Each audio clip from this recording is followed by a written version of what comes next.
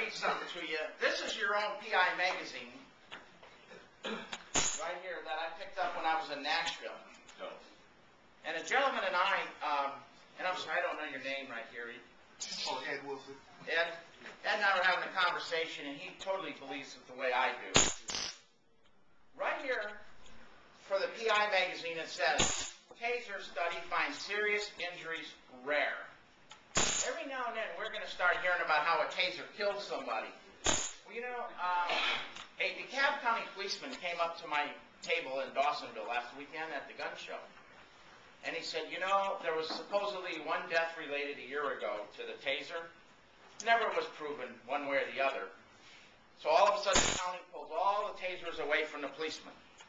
Now, can somebody tell me what they have left to do then? Guns. Their flashlight and their guns.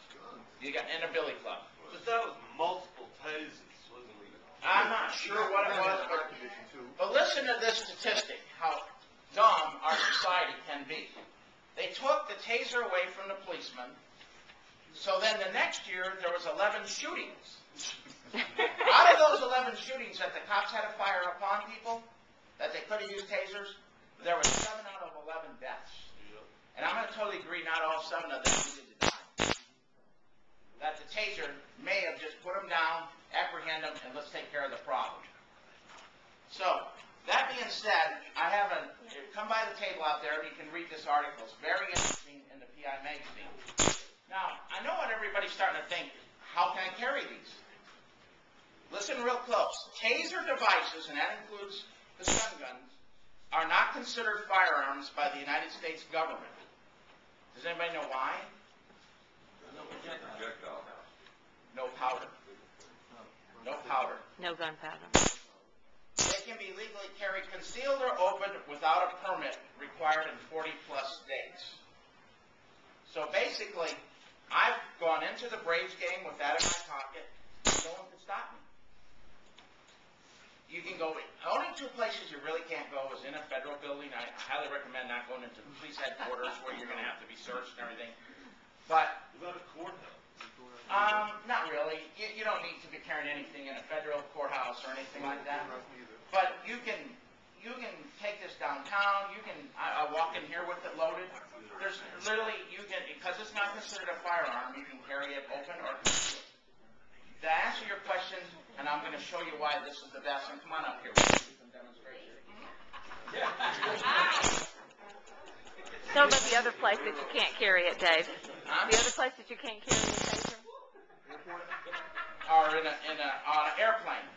Now, come on up. But you can check it in your bag. Okay, Lisa. Okay, Lisa, we're going to have some fun. Okay, now.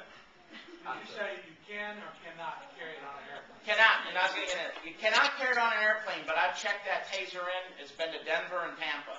So you Check it in on your luggage. As long as you're not going to D.C., Hawaii, Massachusetts, Maryland, Rhode Island, New York, New Jersey, and Wisconsin. And now the rules have changed in Illinois. You can have it all in Illinois but Cook County, Chicago. I know, and all the places you need to fight for your life. Now, I want to do one other thing before we get into our demonstration of a TASER. Are you ready to receive 2 barbs? Yeah. All right. TASER Corporation has the best guarantee. This is $350. This is an alternative to not carrying a gun for you. If you ever, Lisa, right? Let's say Lisa was attacked in a parking lot leaving here tonight and she tasered someone. You register this with TASER Corporation, not the United States government. So therefore, the serial number is going to belong to Lisa. Like this one belongs to me. Now, do you know what's really cool about this, why I went with TASER? Because this serial number belongs to me. Lisa seems like a nice lady, but what if she went out and robbed a store tonight? Who would be arrested? Me. They are keeping a tight lid on this. Because if you really got to be an idiot to loan this out to even your mother, because this is not, you know, the way they're going to keep a lid on this, like guns can be sold under the table. We all know that, called the black market.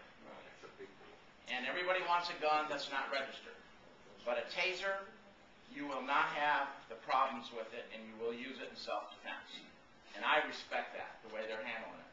So let's just say Lisa walks out into the parking lot tonight and she has to use this. Police would come in. Lisa would send a copy of the police report, document the incident, and TASER will replace your unit free of charge. Otherwise, your life is worth more to us than the cost of the TASER. So otherwise, not only the police will give back the TASER that Lisa had to use, but she's going to get another one free, just for the hassle. That is a guarantee that I've never seen. Because you shoot it and run, right? Yeah. This right here, okay, Lisa, now we're going to have some fun. And you're not going to get stunned or tasered. Feel how light that is.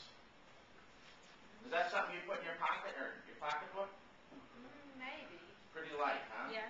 Okay, now let me show you what will stop 95% of all attacks. Give me your thumb.